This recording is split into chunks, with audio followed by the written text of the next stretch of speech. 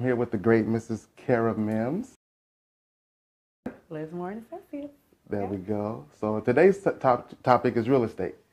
So how long have you been in real estate? So I got started in real estate in 2003. I received my license to be an active real estate professional in 2006. And I've had my broker's license since 2010. Congratulations on that. That's a big thing. It is. I've been learning throughout my real estate courses that's what you need in order to be successful in real estate. Well, and that's the thing. It gives you options. So as soon as I received my broker's license, everyone said, "Oh, are you opening up your new firm?" And I said, "No, that's not what I did it for." Actually, the reason I did it was because I wanted to be a real estate instructor. I used to teach principles of real estate, so people that were looking to get into real estate. And that was something that was going to help my resume in reference to doing that. So that's why I did it initially. But I explained to people it's good to do it. In Virginia, you have to be licensed for 3 years. And the biggest thing is that it gives you options. So my philosophy is I never want there to be an opportunity that I'm not qualified or I'm not able to take advantage of because I don't have something. So I have my broker's license, and then I have my ABR designation. So ABR is Accredited Buyer's Representative. Okay. So able to help me as far as providing resources to my buyer clients.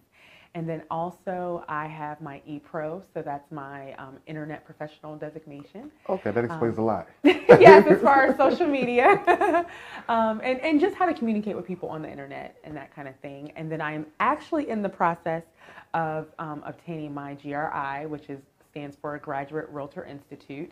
I've completed my courses. I just have to submit my application for that. And I always say that's kind of the equivalent of going to graduate school, getting your graduate degree. So education is very important to me. So anything that I can do with that, I'm happy to do. So you had a long career in real estate compared to a lot of people. I've done a lot of research, and it seems like a lot of real estate agents, if you go on YouTube, it's like 3 years and then they're done. So what was it that separated you to have this longevity so far? I know it's crazy. That long. No. No, and you're right. And I think that that's honestly with a lot of business owners. They say it takes 3 to 5 years for you to kind of get over that hump and to have long-term success. I was very fortunate. So when I very first got in the business, I was single and I was at home.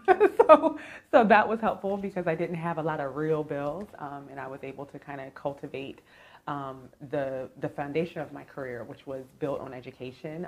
I've mostly spent my time, my energy, and my money on doing my business by referral. So I meet a client in whatever way that may be. A lot of times it's by someone referring them to me. I just try to do the best that I can for them and continue to provide services for them, in the future. And so that was a huge part of it. I actually, got engaged and married and, had kids in the first part of my career. And I think a huge part of it is what I guess promote or am always so thankful for, which is my village.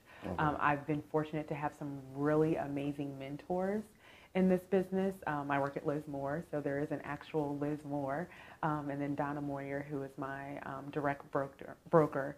But I've been fortunate with a lot of mentors in the industry as well.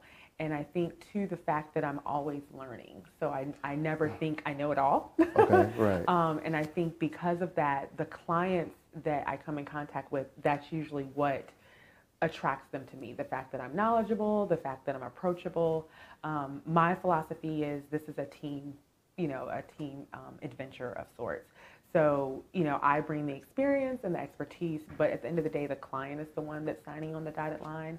So I really try to be in tune with what their needs are and how I can help. I know I'm in sales, but I don't like to say I'm a salesperson. I truly love to help people. And so that's the energy that I come in with. How can I help you reach your goal, whether it's buying or selling? I think a couple of things you said that really stood out was, first of all, that it's a business. So technically, real estate agents are self-employed, or? We are independent contractors. No, now, so they're different models, but most of us are independent contractors. Okay, so the whole mindset of going into it, it has to be different, right? It's not like you're clocking in to a boss. Absolutely.